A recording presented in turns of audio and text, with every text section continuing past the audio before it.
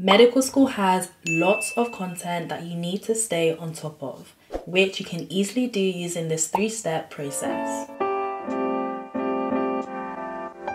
Hi guys, my name is Liddy and I'm a UK-based medical student. I run this channel with my friend Hazal to document our lives to becoming doctors and also share student tips along the way. By the end of this video, you'll have a 3-step process that will help you take control of your studies and also keep on top of it, rather than your studies piling up on you and also consuming you. Let's break it down. As some of you already know, medical school can be quite intense with many deadlines and educational commitments. You can't always just go with the flow of things. You have to be quite intentional. Many of us have perhaps been stuck in a vicious cycle of work piling up, feeling overwhelmed, cramming and burnout, simply because the medical school work is never ending. I was definitely guilty of this as a first-year medical student when I first started medical school and I had no idea what was going on. It is time that we take control of our studies to stay on top of medical school rather than allowing all the deadlines and work to suffocate us. I personally like to break my day-to-day medical school routine that allows me to stay on top of things into 3 elements: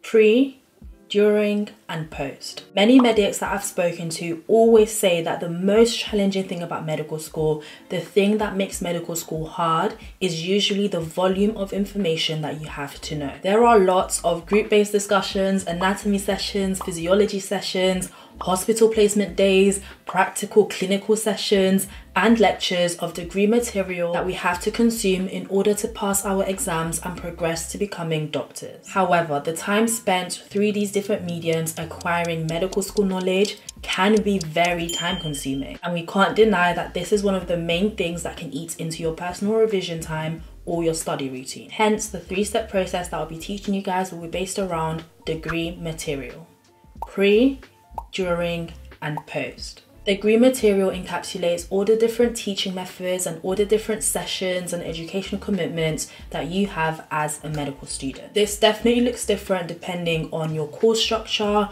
depending on which medical school you go to, depending on which year of medical school you're in, whether you're in preclinical years, whether you're in clinical years, whether you're abroad. It definitely won't look the same for everybody. However, refining these 3 sections for yourself as an individual will put you in the best position to manage medical school and stay on top of it. It definitely helped me do this, and I run a whole YouTube channel alongside medicine. These 3 things, pre, during, post, and how you organize yourself, will encapsulate your medical school study routine. Whether you like it or not, you have a medical school study routine. Whether you spend hours in the library studying or whether you're the type of person that barely studies and just goes with the flow and still manages to somehow pass their exams. It's completely up to you what you define as a medical school study routine. But the main thing is we all have one, whether it's non-existent or very much so existent. So it's really important to refine the different elements that make up the study routine to put you in the best position possible to stay on top of things. Let's get straight into it and start by discussing what to do before degree material consumption. I think that this is probably one of the most important elements out of the 3 for your medical school study routine in allowing you to stay on top of things. Let's look at pre-lectures and how we may want to organize ourselves in order to keep on top of things. One thing many people suggest is downloading your lecture slides and having a little look before the actual lecture to try and get a bit of an understanding of the topic before the lecture actually begins. If you download the PowerPoint slides or the PDF before the actual lecture begins, that is your opportunity to look at any jargon or any terms that you may not be familiar with and you may want to jot the definition of. You can also do some external reading on the topic, and if you want, take it a step further and even write a list of questions that you may want answered during the lecture or questions that you may want to ask the lecturer following the lecture or during the lecture. This has the potential to save you lots of time during the actual lecture, and having this initial overview of which lectures are coming up will allow you to be aware and present with upcoming sessions that you may need to attend so that nothing catches you by surprise. I just want to note, however, that while going through lectures beforehand is a great idea and works for many people, it personally didn't work for me. In my first year of medical school, when I was really stressed about what my medical school study routine would look like, a lot of people suggested that I take a look at the lecture slides beforehand. For me, this will take up a lot of time in the mornings that I just didn't have, and I would rather spend my time commuting to university, getting mentally prepared, being well rested, rather than trying to consume and memorize a bunch of jargon I've never seen before. Moreover, despite looking at the lecture slides, a lot of the time I still wouldn't understand what was going on until it was actually taught by the lecturer. And the main thing that I want you to take away from this is give it a go. But at the same time, trial and error is super important to figure out what works for you, what doesn't, and then you can make the appropriate changes where necessary. In saying this, one thing that I actually do before my degree or class material consumption is have an overview of what to expect, whether this is via a weekly planner or even a schedule that I made. This could be by writing down a detailed plan or by referring to my weekly schedule. I find that as students, sometimes we tend to just cruise along, and instead of creating a personalized study routine, we may rely on university timetables that tend to be quite vague. However, organizing my modules or my monthly schedule via Notion means that I can schedule my time better. On a weekly basis, usually on Sundays before the week begins, I look at upcoming deadlines and assignments, how many lectures I may have that week, how many days I may be doing hospital placement, practical sessions I may have, etc. And so the free time that I do have, I can then allocate it to extracurricular activities or personal time to study. Knowing that going through lecture material is definitely one of the most consuming parts of the week for me, I may download and organize the lecture slides in preparation for the specific day in which I may have that lecture. Or if this is a week where I'm heavily making flashcards in a passive way, I might split it with Hazel to really facilitate my workflow and how much I'm able to get done at a given time. If it's a week where I have hospital placement, for example, I may make a list of different tasks and activities I want to attempt on each day. This will invite more structure into my medical school activities. So having this visibility of my upcoming week and putting certain things in place, whether it's lectures I'm doing or flashcards or even hospital placement, allows me to mitigate against the possibility of becoming overwhelmed with work or missing deadlines. This is because I have intentionally and actively arranged my time to be able to meet academic commitments. From experience, adding this to your overall medical school study routine will definitely help with keeping you on top of all of your tasks. Next up is during.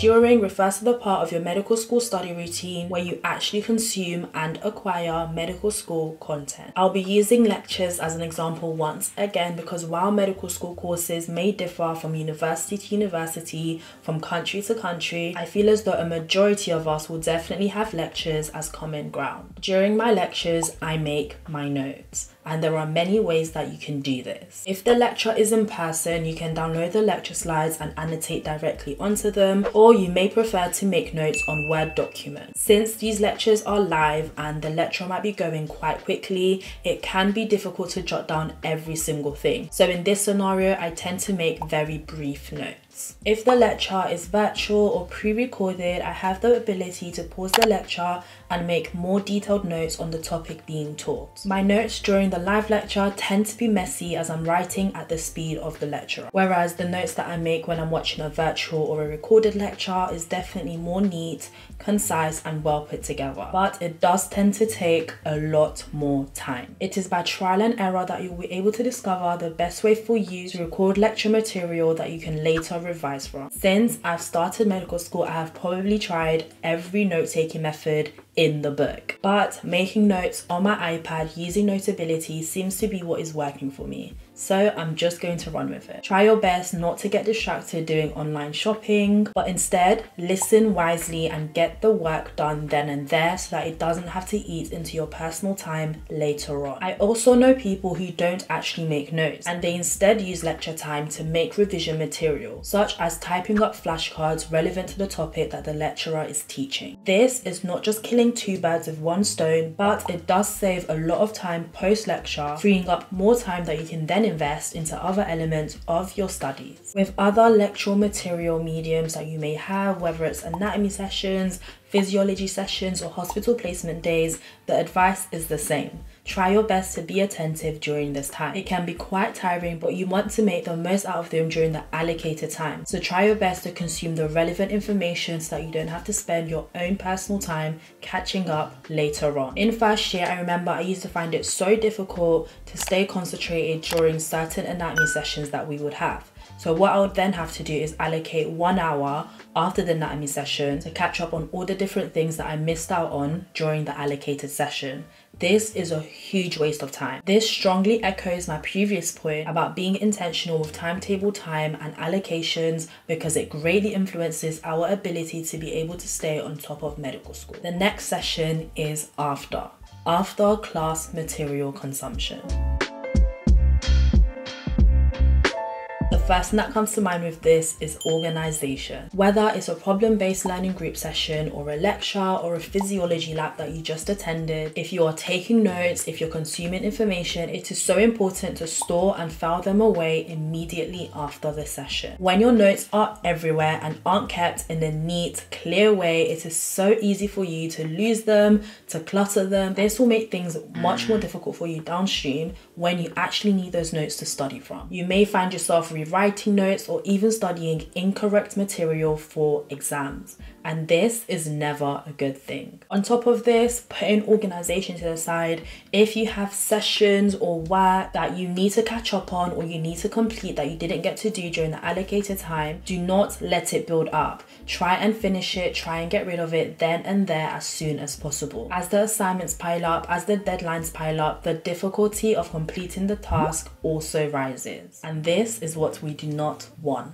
The more time you spend fumbling about and trying to organize things that could have been dealt with months ago, is the more you eat into time that could have been spent consuming new class material or even meeting new deadlines. Something else that you may want to consider doing after degree material consumption is active recall. This is definitely another thing that I like to do post lectures. The main method of active recall that I like to practice the most is flashcards. I make flashcards on the key information from lectures and other sessions that I may have, and I tend to do this on Quizlet. There are definitely other apps that you can use like Anki. Making flashcards means that when it comes to revising for an exam, I don't have to go back and look at every single note that I have made. That is so time consuming. I can instead quiz myself using an effective method to retain information. I make notes first and then flashcards later, because making notes allows me to condense information in a format and a way where I can easily understand it. And I make sure that I condense key information that I can then easily convert into flashcards. My notes are a summary of that lecture or that topic in my own words. And this is what will help me understand the content better. However, doing flashcards later on really reinforces this knowledge and really helps me remember it. You can skip the note-taking process completely and jump straight into flashcards if this is something that works for you. Using active learning methods like flashcards rather than passive learning techniques allows me to learn medical school material more effectively. Flashcards are not the only methods out there for you to active recall, but if you do want to do active learning, it is important that you implement it into your medical school study routine. The last thing you want to do is just make notes and leave it to collect dust onto exam season, because during revision what could happen is that you could end up facing a great level of difficulty when it comes to deriving key components of your curriculum. And it is not just about going through these flashcards regularly, it is also about going through these flashcards in an effective, efficient way. I always ask myself, how can I put myself in the best position possible to consume this information in the most efficient and productive way with minimum distractions? This could be studying with a friend for accountability, this could be studying at home, this could be studying at the library, this could be studying with or without music. It is completely up to you how you want to structure the way in which you revise, but make sure that you take all these components into consideration. And don't forget as well, in the after section, that it is so important to create free time for yourself to have a healthy work-life balance. That also contributes to allowing you to stay on top of medical school. You simply cannot perform at your best if you are always burnt out and tired and just unable to consume information to the best of your abilities. Happiness, fulfillment, being well rested does play a role in your overall academic performance and how well you can stay on top of medical school. Research shows that unattainable all-night study sessions lead to more anxiety, more tension, and it impacts cognitive performance, which could lead to poor results. Whereas positive emotions floods our brains with chemicals such as dopamine and serotonin, which make us feel good, improve our memory, as well as our ability to learn. You learn better, you are less likely to fall behind and become overwhelmed, you are more likely to keep on top of medical school. All of these things are interconnected. I want to emphasize that despite refining these 3 elements and your own 3-step process, it is possible to feel overwhelmed at times.